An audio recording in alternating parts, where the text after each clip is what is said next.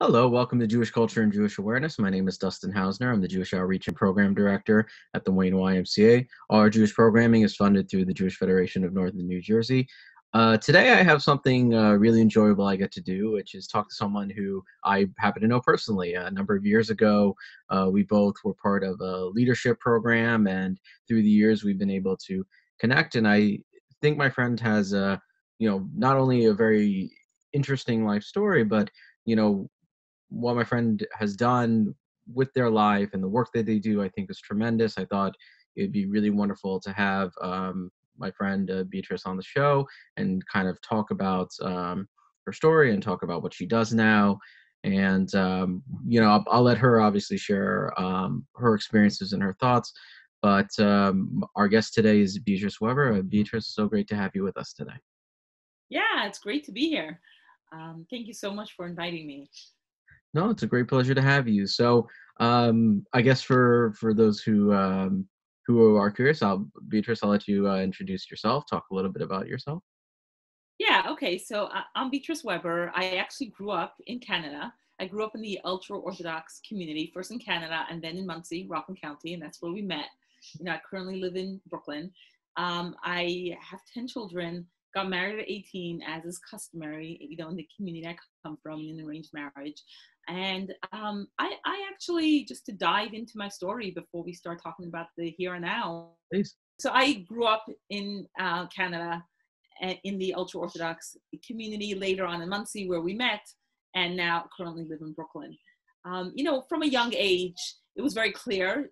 I was told very clearly what I had to do when I would grow up. People sometimes say, "Oh, what did you want to be when you grew up?" And it was like, I never had that opportunity to kind of dream. It was clear. I was the oldest of 8 children. I was one of the first grandchildren born from 4 Holocaust survivors, and everybody around me they were all Holocaust survivors, everybody's grandparents. So it was clear, like, my job was to get married young, and to have a large family. Added to that was, as my parents, as I grew up, my parents became wealthier, and it also became almost like a status symbol in the community, or like something accepted, that if you were wealthy, you were going to marry off your children to somebody that would be a scholar and study for many years. And that's actually what I did. It was I ended up marrying somebody that is still studying today, and moved to Israel, had many of my children in Israel. And 6 years ago, and it was after a couple of years of having a lot of challenges in my marriage, kind of, you get married and you're all idealistic, right? And you're on this big mission. It's not just a mission for you, it's a mission for the community, right? It's a mission to really, a big part of it is definitely, Holocaust stuff, right? To kind of rebuild the community after the Holocaust. I don't think the next generation, like the 20-year-olds, are having that same sense anymore. But definitely, like, when I was a kid, in their 70s and 80s, it was very much still, on everybody's mind. Like, we have to fix all that. So having that as a very strong push, and as you have those children, right, and as you support that husband who's learning, you're really fulfilling something bigger than yourself. And I never thought about, what do I want, or what do I expect, or do I deserve anything? That never came onto the radar. It was just about doing what I was supposed to do, and then, like all good things, at some point, you grow up, right? And you have that moment where it's like, oh my gosh, like, what's going on? And that kind of came a little late for me. That came by the time I had 8 children by then, where I kind of had that moment of like, I don't know, is this how it's supposed to be? I was in my low 30s then, and that's when I, reached out for therapy, reached out for help, and kind of started exploring, like, who I am, what are my desires, what do I want? And kind of had that really moment of truth that many of us have, where we look at our lives, and all of a sudden everything switched for me. I had kind of been in this marriage and been in this position, really. I played a very important role, and all of a sudden I just saw it differently. It wasn't that this good wife supporting this person who's learning, but really, I don't have a voice here, and I don't have a choice here, and I never really did have a choice. And then started like a journey of self-exploration. I went to college, got a job working in a nonprofit, which is actually, I think that's when I joined in Leadership Rockland. That's when we met.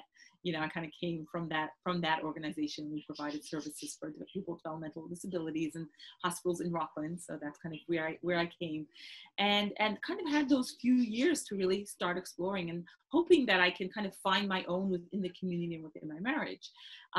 Became pretty clear after a couple of years there was no way this was going to work in my marriage. The moment I had a voice, and I'm not saying that it's not possible in the ultra-Orthodox community at all for a woman to have a voice, but you know, it's tough. It's tough. You have very specific roles to play. You know, and that's, I left my marriage when I was 40, and really shocked. I was really shocked by the amount of opposition that I got from the community, from my family, from the rabbis. I mean, right? We're Jewish, right? I was taught like divorce is fine, you know, like the boys are taught, you know, they kind of in the Talmud that the divorce section comes before the marriage section because it's a thing, you know, but socially it was just so unaccepted. By then I had 10 children and it was just like not an accepted thing to do. And, you know, that really shocked me and really a lot of betrayal, and really set me on a path of healing and self-discovery, and which eventually, after several years, it kind of moved me away from, you know, the ultra-Orthodox way of life. I'm still very much connected to Judaism, and we can talk about that. I am an interspiritual minister, which played a big role in my kind of going through all the different religions and learning about ritual, and at the end of it all being like, Judaism is great. Like there's really a lot to it. There's like an awesome combination kind of the spiritual, the mystical, the practical, the earth-based, and all of that. And now I'm attending a, you know, a Kohena program, which is the earth-based Jewish divine feminine, which is like just what I need. It really is just so healing for me to tap into that, because, you know, in the ultra-Orthodox world, it's very patriarchal. Even outside of it, I know Judaism can be like that, but definitely, you know, I have people telling me, oh, so you were in the balcony when the men prayed. And I have to say, no. There was no balcony for the women. It was a separate room with a tiny little window.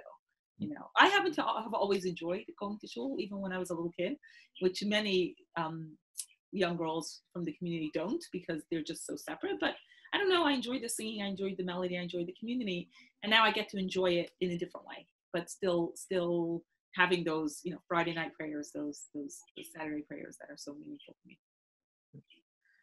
So I first of all appreciate you kind of going through a quick version of just your life experiences, and obviously your shift from growing up in your community, and then, you know, now pursuing in different spaces that fulfills your not only spiritual connection, but you're able to give back in your own way, which I think is fantastic. I'm curious, growing up, and you were alluding to it a little bit, or at least it seemed like you were, when you were growing up, you didn't feel necessarily trapped. Like you felt like you were living the way that you were meant to, if that makes sense. In other words, you know, you were supposed to have kids, get married. Like like this was something you didn't question necessarily till later in life, when you started going to school, or was it something that, you know, is something usually everyone questions, or what was that environment like? So for the most part, that's true. For the most part, it was just, I think one thing people don't realize is how insular you are, right? So you go, you know, you live in Rockland or in Brooklyn or wherever, and you see this community, right? So you're kind of walking through, right? Because we're living in the same neighborhood, and I still live in the neighborhood, right? So you kind of think like, oh, okay, they're just living here. But actually, the extent of the insularity is incredible.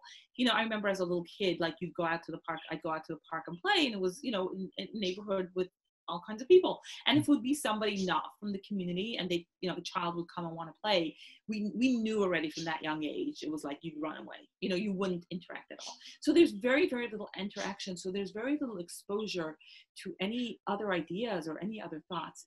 I definitely did. And I'm writing my, you know, my memoir now. So I'm kind of exploring my teenage years. So definitely my teenage years, I definitely was pushing back a little bit and kind of trying to find myself. But again, there was no room for that. And that's when my parents actually moved to Muncie. I was sent to a school in northern England at a religious seminary, and it was just like shut down. There was no space for that exploration. It's too threatening, I think, for the community. So it's very important that things stay very close. And you probably know maybe about the internet bans that are very strongly enforced in the community.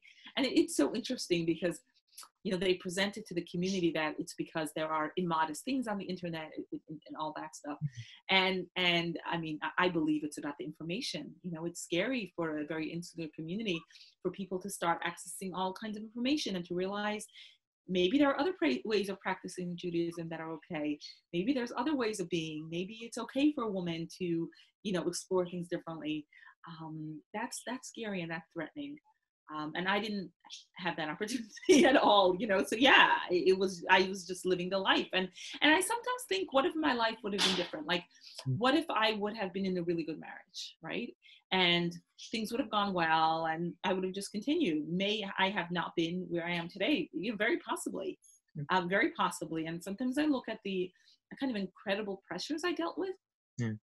And, I do believe kind of that we're guided to where we're meant to go. And that was probably guiding me to be where I am today, because life would have been different. I may just have continued because, see, there is a strong security about being in the community. You're very, very, very held from like a social standpoint. Nobody's hungry. Everybody has where to sleep. You're taken care of from when you're born till you die. There's always somebody that's going to pick up the pieces. You will never be left alone. And that's very powerful. I mean, and that's really a beautiful thing. The problem is when it gets used kind of against you when you leave or want to make changes. That's kind of held, withheld sometimes, and that gets a little scary. It feels like it feels conditional. It is conditional. It's conditional if you're in the community, but it is an extremely strong. I mean, you may know, you go through the community, you will not see homeless people. You just won't, because they're being taken care of. And that's tribute to the community. But again, very conditional for being in the community. Well, it's interesting. I mean, first of all, I think everyone has the kind of the what if scenarios in your life where it's like, what if I hadn't met my wife? What if I took this job? I think it's a very normal thing to be kind of that reflective and try always kind of, not a negative way, but just kind of wonder what could have been. But what's interesting, and we've talked about this offline, but you mentioned it also, which I think is interesting, is you had exposure to people who survived the Holocaust. And one of the things, I think most sects of Judaism obviously have some sort of relationship with the Holocaust, obviously, of losing family members, and of course the horror of it. But it's very, I would almost say it feels like it's very raw in the community you describe, of just like it's so dominant, and in a way that's kind of the thing that helps be insular, and the idea that if we don't, something like that could happen again. I could be misinterpreting it, but that's absolutely. And I don't want to get too political, but what's going on now with the wearing the masks, not wearing the masks, and the level of compliance with the COVID regulations. I think people don't realize the extent to which there's a constant fear in the community of being attacked. That is just the way it is. When I went to, and I used the court system, right, when I left my marriage, and used the resources available for people who live in the United States, that was very scary. Like, I saw the way my parents reacted. It was clear that to them, you don't go to those people for help. Like, those people are considered the possibility of kind of rising up against you. And when I left my marriage, I got emails from anonymous people. I still don't know who they are. I have my suspicions, but I don't know. And there were long paragraphs about, your grandparents survived that. This is what they survived the Holocaust for, to see their grandchild doing this and that. So there's a lot of it used. There's also, guilt. It's like trauma, like really unprocessed trauma, right? So there's a sense of like, we did something to deserve it, or the Jewish nation as a whole did something to deserve this. And we need to constantly be fixing it. So yeah, the Holocaust as a very, like a really strong backdrop in terms of the decisions and choices that people make in the community, for sure.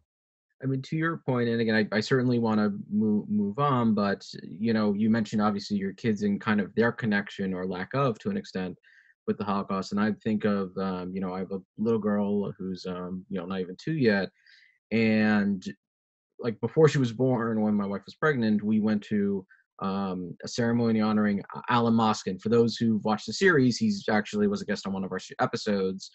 and he was a liberator, and he talked about, in graphic detail about his story. It was an all adult room, and I had tears in my eyes because in my mind, my daughter was hearing a liberator. Mm. And when she's old enough to actually hear these stories, there's a good chance there's not going to be anyone left.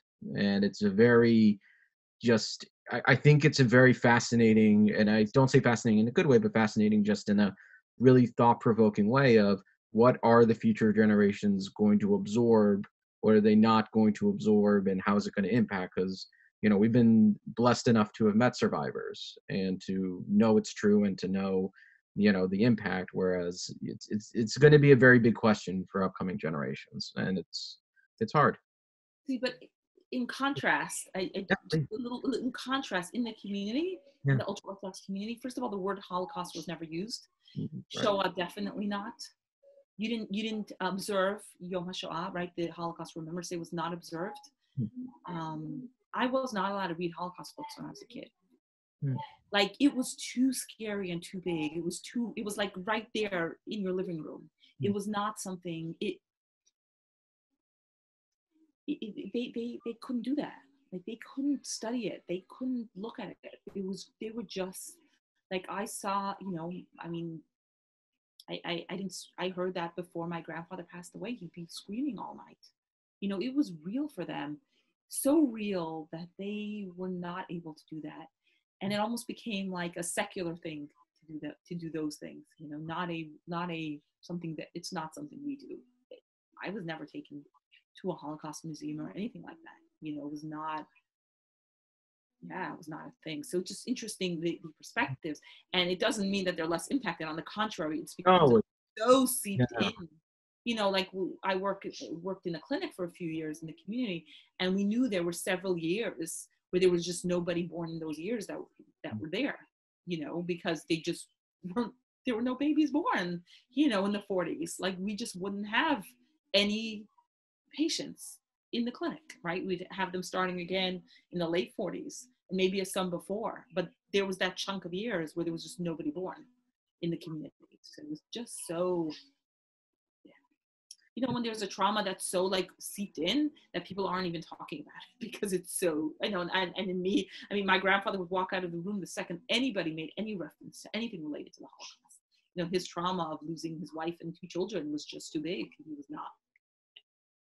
But that's even just the thing, is a lot of people didn't talk about it for decades until like movies started coming, and just other things. And I would say to you, when it comes to grief and trauma, I would say we're still at the infancy of some of these things, of how to respond, how to deal with it, how to have these conversations, because it's not something you're taught or you talk about, or even just a few decades ago was something you just didn't do.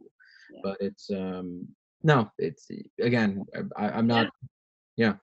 So I would like to switch gears a little bit, because we could certainly talk offline about this, but I think there's other interesting things I want to discuss about you. So I'm curious, when you went to school, when you started learning, and what eventually kind of led to the eureka moment of needing to make a life change. Was there specific influences that impacted you, or was it something that was more of a general learning of different things, seeing the world, and just really feeling like you needed to do more? Like, what was there something that led to that point where you want to make the major life change? Yeah, I mean, for me, it was really, well, I guess it went in 2 stages. My first was a very strong anger when I felt was a lot of betrayal from, rabbis that I had been very close to and I trusted. And I actually just had to read over some of the paperwork, and I'm like, oh my gosh, like, I can't believe they did this. Like, it really is, the need. And what I realize now is that I don't think I realized then, that a woman at my stage with 10 children that was married to a rabbi was able to come and say, I'm in a bad marriage and I'm not putting up with this anymore and I'm going to leave, is very, very threatening for the community. Like, they don't want women doing that. And as in every community, there are bad marriages, right? And, I don't think it's necessarily more common than in other places, but as a very insular, close community, the idea that a well-respected woman, well-respected family can have that happening was too threatening for them. You know, when I was in it, I don't think I realized, I don't think I had that perspective, which I have now, of looking back and saying, oh, of course they did that. Of course they did everything to try to, you know, I mean, I'm not going to go into everything that was done to me, but basically to make me out to be that there's something really wrong with me, and, you know, again, try to take away the children, all of that. But it really, like, understanding now, of course it was, you know, hurtful to me and impacted me greatly, even though, you know, we live in New York State, so we went to family court and you know, it was fine. But it was more about just shutting down the idea that a woman can do this in the community. You know, if you want to do this, the message was, to me and to really to everybody else, like, you can try this, but this is the price you're going to have to pay. Because I was very much in the community at that point. Like, there was, you know, I dressed as if I was in the community. I believed that, and my intent was to be in the community. I had no intent. And people are like, oh, you left the marriage, you know, to leave the community. Not at all. Like, that was not my intent at all. But the betrayal, because as a woman, I wasn't really exposed to how things work on a communal level. You know, it was about me taking care of my children, taking care of my husband, even though I was kind of this Rebbitzin, right? Because he got this job. So it was still very much an at home, taking care of things rather than in being involved in the communal level. I was pretty shocked and very angry. So that was kind of my first sense of, like, I can't live like this anymore. You know, and that was a lot of anger. There was a lot of anger there. But then I, you know, after about a couple of months, said maybe I can figure out like a middle way, still staying in the Orthodox community and kind of figuring out a way how to make it work. And I did that for about 2 years. And during that time, I really was doing a lot of pretty intense healing work. There was a lot to heal from, you know, on the generational level, as we discussed, but also on a personal level. You know, there was a lot to heal from. And through that healing, really just came to a very clear realization that, you know, the way ultra-Orthodoxy presents Judaism as being very black and white and very harsh, you know, and I don't know, lately I've been hearing, you know, that Jewish people don't believe in, you know, the world to come or hell. I don't know. We were raised with hell. I don't know. That was part of my definitely part of my education in regards to Judaism. You know, the idea of a punitive God, the idea, you know, even now with COVID, I mean, there were signs that women need to dress more modestly, or men should not be talking during prayers. Like, there's a real concept that bad things happen to you, it's because you angered God. And it came to a point where I couldn't live like that anymore. I'm like, I was really doing a lot of spiritual healing as well, and my connection to, you know, something greater than me, to the divine, as I like to call it, or, you know, just did not mesh with that belief system anymore. And I think, you know, a lot of the practices are beautiful, you know, and I do a lot of the practices. And I think back to many of the practices that were so ingrained, you know, waking up early in the morning, washing your hands, welcoming the soul, right? And thanking God for a new day. Those are all beautiful, beautiful practices.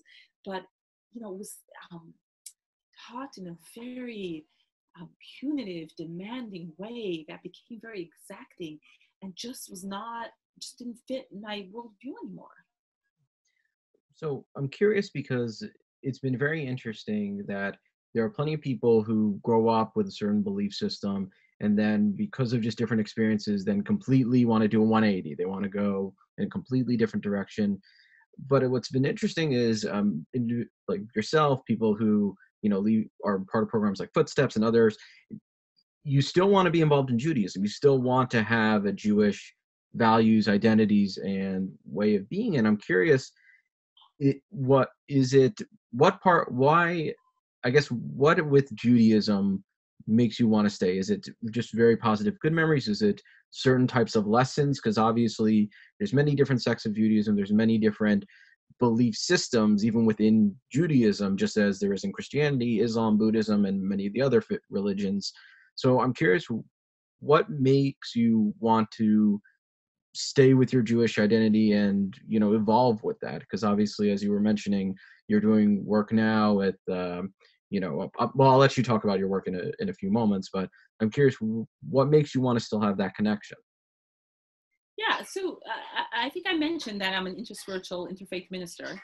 So, you know, I kind of got that ordination in June of 2020.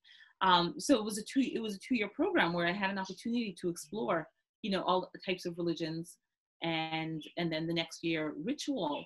And when I went into that program, I knew, like, part of my intention was I wanted to heal from the incredible kind of betrayal and anger I had against Judaism. It was like I was like, I don't live like this, So it felt like going into a program where we would be exploring all religions from kind of an interspiritual perspective felt like it would be really good.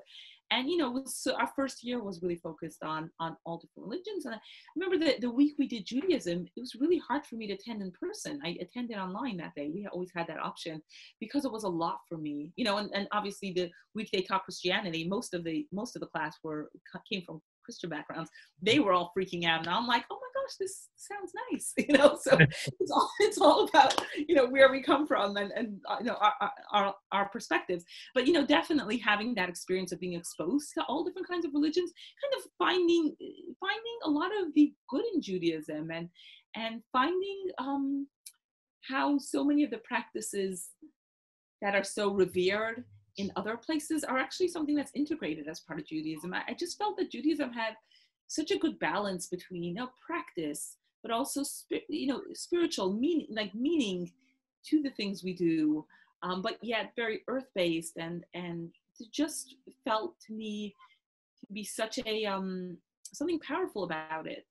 And yes, I do have nice memories. I'll never forget being 8 years old and we went to bless the sun. That was probably before you were born, but every 28 years, right? You kind of do that when the sun like there are these memories that are powerful, and there are these practices that remain powerful. And I'm grateful to now be able to participate in them from a place of connection, from a place of feeling, the meaning it has. I mean, I pray almost every day. I do use a tallis. Now, I didn't grow up using a tallis, obviously, right? Because women don't have that.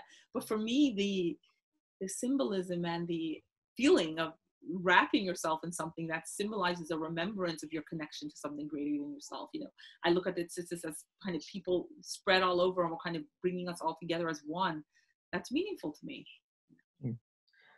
Well, I'm curious when it comes to intraspiritual, which I believe was the terminology. If I said that incorrectly, please correct me. Like, obviously, I've heard the term interfaith many times, and it's usually when different religions kind of come together for common cause or common purpose. But intraspiritual, is it, I guess, your practice, is it kind of a fusion of different types of belief systems? Is it one singular idea but different things? Like, can you kind of explain a little bit more? What does it mean to be a minister in? Yeah, so the idea of being an interspiritual minister is that is the deep belief that there are many ways of connecting with the divine, and they're all okay, and they're all okay.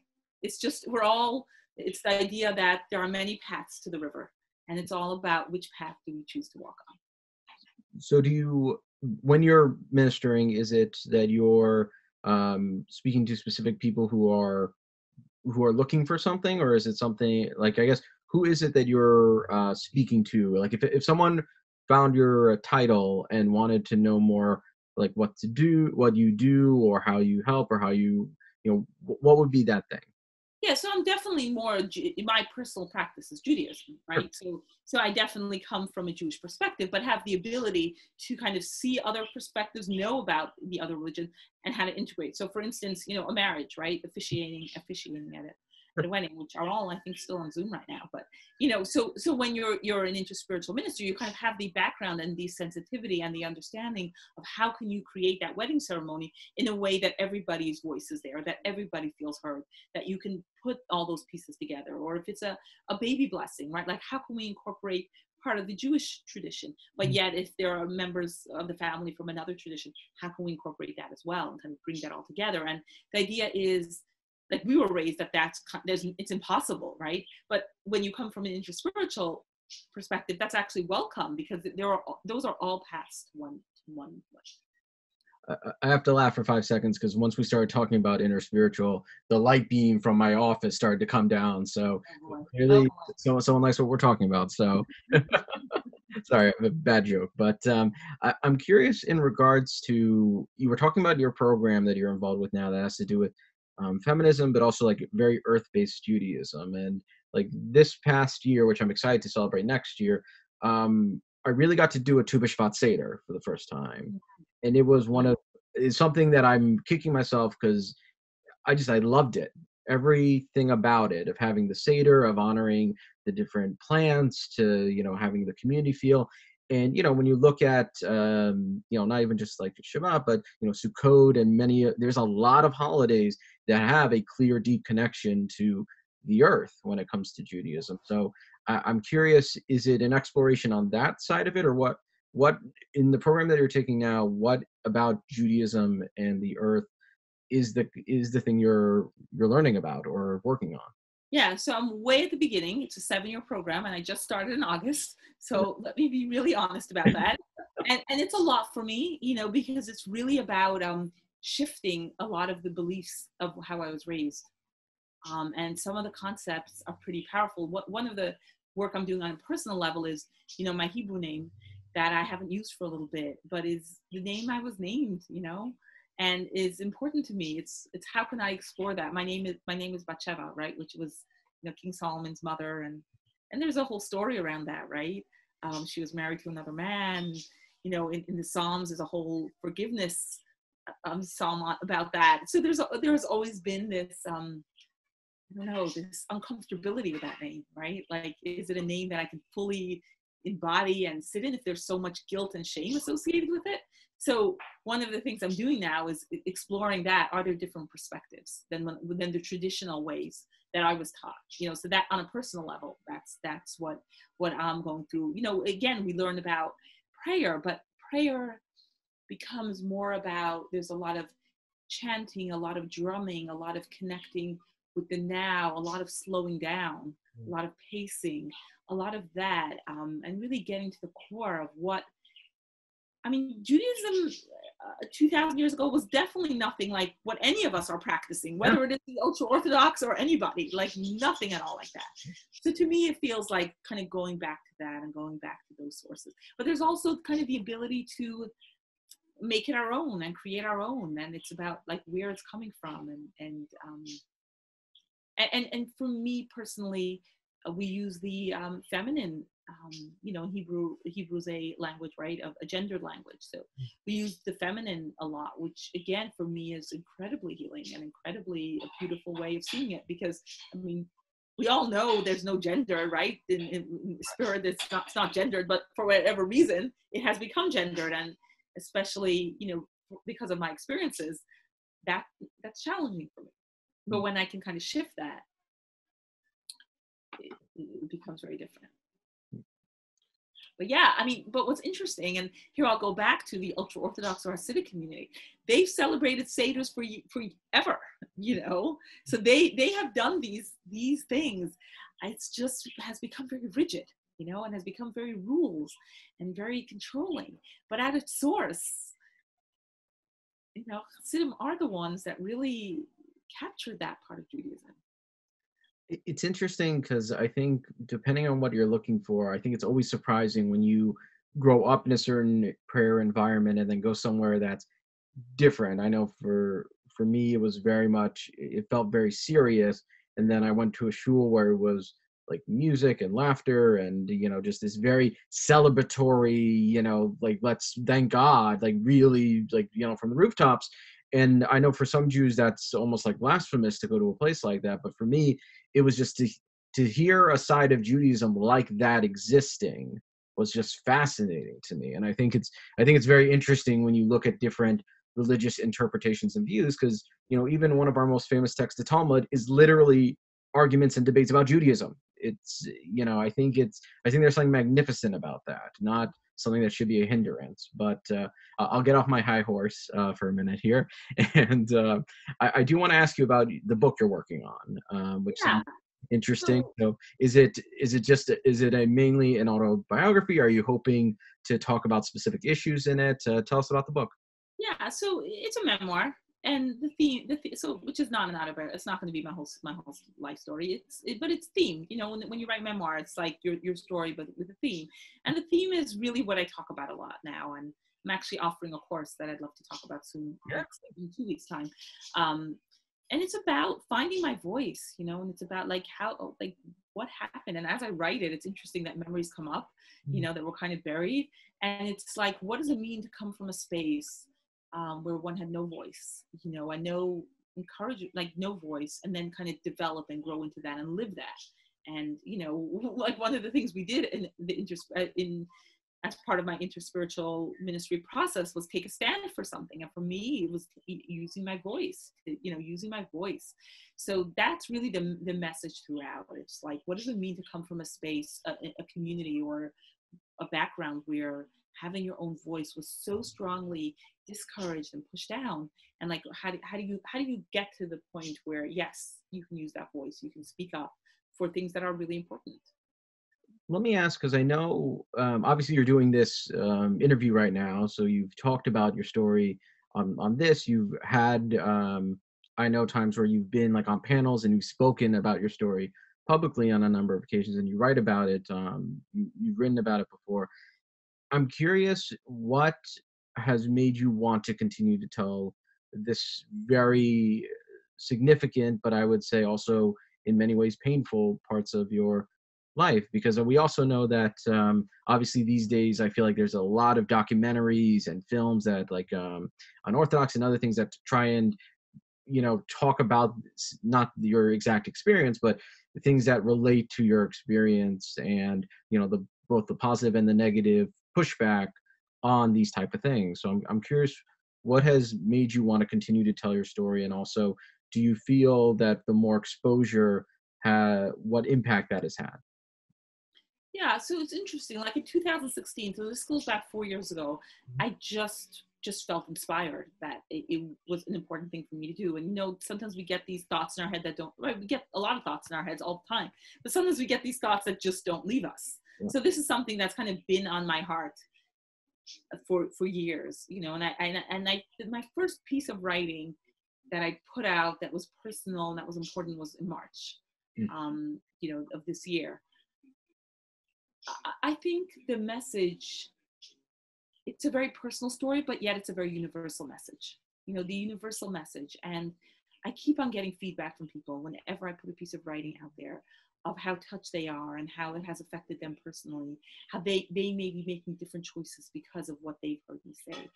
I feel like the power of storytelling is so strong because it's so resonant and so connecting, because we all have a story. And when we hear someone else's story, we can shift and make those choices for ourselves. That's what I can say. And trust me, the question you're asking me, I ask myself that many, many times. I'm like, so, yeah. No, but it's a powerful. No, you were about to say something. I'm sorry. Yeah, and I think also it is a painful story, but if I can use my pain, the pain is a pain. Like, it happened, and still happens. It's not over, it's still something, a lived experience. But if I can use that in a way that helps other people, it helps me, it helps me feel like it's not futile. It's not for nothing. There is a purpose to all of this. And that's just extraordinary healing for me as well. So for anyone out there who is interested in, the programs that the series you're going to start in a few weeks, or to read your writings, or to kind of, learn about the book or anything else, where's the best place for people to find you? Yeah, so I have a website, which is my name. So you can see my name, BeatriceWeber.com. That was still available, so I got that. So you can find me there. I'm also on Facebook a lot, so you can message me on Facebook as well. And my email is Beatrice@BeatriceWeber.com. So those are the three places. I do write on Medium, so if any of your listeners are Medium readers, that's a good place to go, because I have my articles there. You'll search my name, you'll find me there. And yeah, I'm on other social media as well, but that's enough for you to find me. Yeah, and in 2 weeks, I'm really excited. So I'm giving a 4-day course, a free course on connect with your inner voice and rewrite your story. I'm a strong believer in, as you can probably figure, of not ignoring your story, on the contrary, really embracing your story, embracing your past, and using that to kind of move ahead to where you want to go. And it's only by being able to embrace that you can kind of break through the blocks and move ahead. So yeah, I'm offering that, which I'm really excited. I gave it back in June, so now I'm offering it again. So that's coming up, and I don't know when this. Oh, 1 second. When will you be Will this go out before that? I don't know. But Um, it should be out around the time, so okay, perfect, it should great. be really So nice. just hop on, let me know you're interested, and we will get you right into that course. Nice. So I will. I'll make sure we'll have the link in the email when we're, leading up to the event to make sure that there's, that goes in. So I guess the last thing I do want to ask is, you. One of the things that impresses me greatly is obviously you've done a lot in your life so far, and while yes, I do look very young. Thank you very much. I'm actually a little older than what was talked about, but you have changed your life in a very powerful, dramatic way, and you, in many ways, are finding peace through that. And I feel like one of the things that gets brought up all the time, or at least from people that I know, is afraid to make changes like that. That Mhm. whether it's out of necessity or whether it's just this fear of you know going out and not having the safety net of either your community or your family. What you did was incredibly took a lot of strength and a lot of bravery. Not everyone could do that. And I'm curious for anyone out there who's not in the same situation, but someone who wants that change or is scared to make that change, what advice or what words of wisdom or experience would you offer? Yeah, I mean, to me, it's really trust yourself. Take the time to listen to yourself. We spent so much time listening to others, getting advice from others. No, I did a lot of that for years. And it was told I was willing and able to just sit quietly and listen to it deep down. Because I believe that we all hold our truth deep inside of us. And if we're willing to slow down and listen, we're going to know what the next right thing to do. We're going to know what's the next right thing. And yes, sometimes we make choices that come at a really high price. There's no question about that. Um, but for me, living a life that's self-determined, where I get to make choices, is worth everything. And that's what I can tell people that are afraid of the repercussions. Just know that living a life where you get to make choices, where you get to live your truth, is extraordinarily empowering, and it gets you past all of those challenges. Well, Beatrice, I of course want to thank you very much for making the time to be interviewed today, and I'm grateful that after these many years we've stayed in touch. I'm really happy and proud to call you a friend. And for anyone out there, please check out the website if you want to know what Beatrice is doing and about the course series and all these other great things that she's working on. And I just want to wish everyone good health, good safety, and just once again, Beatrice, just thank you so much for joining us today. Okay, thank you.